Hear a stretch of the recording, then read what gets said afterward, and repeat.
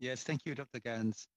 When I put exactly the question that you've touched on tonight, when I put that question to our central bank witnesses at an earlier hearing as to what might stand in the way of developing a stablecoin connected to the Canadian dollar, the answer was that we have to wait till the use of cash is less prevalent, and in fact that they're monitoring the use of cash and will not take that next step until they feel that cash is no longer as important in the economy. What do you say to that response? I say that my response is, why is cash still relevant? That is telling me the symptom of the disease, not the reason not to intervene. I was actually I was going to have a little stunt where I showed you some cash and pointed out some stuff for one part of my talk, but I don't have any. I haven't seen cash for 2 years, but that's just me. But I think people do operate in cash. I know they operate in cash because I know when people come around to your door and ask for charity or donations, it's very difficult to use anything other than cash for that purpose. Um, I think I think the cash economy has been something that people have relied upon, and for good measure, obviously, but I think less so. Again, this is something that I would target in terms of use cases. Um, I suspect, of anything new like this, if you were to offer again a Canadian digital currency tomorrow, it would not be people who are used to cash who are taking up first. It would be other people. Uh, no doubt about that.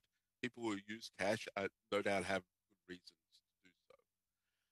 But the goal is to gradually wean people off of it. Credit card companies and banks have been trying to sell us on anything other than cash for a long period of time, and they've been pretty effective at it when you think about it. Cash is risky.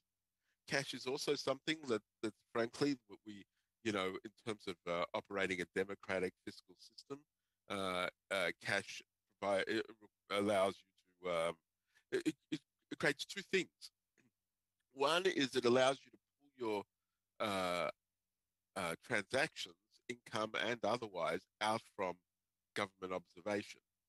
But at the same time, that's a pull away from that increases the desire of governments to monitor what is going on with regard to digital cash. And so you see this sort of counterbalancing of intrusion and exclusion going on. It seems to me, so now I'm speaking with my entrepreneurial hat on.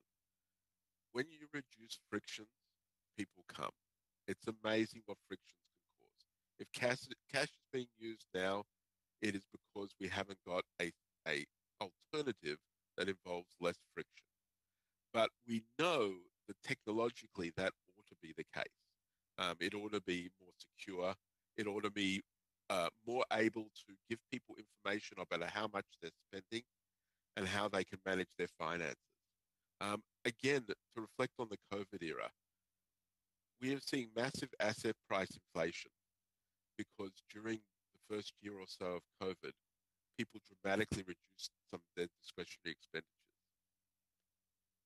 I don't think we knew as economists how much of that there was. I don't think people knew how much of that there was.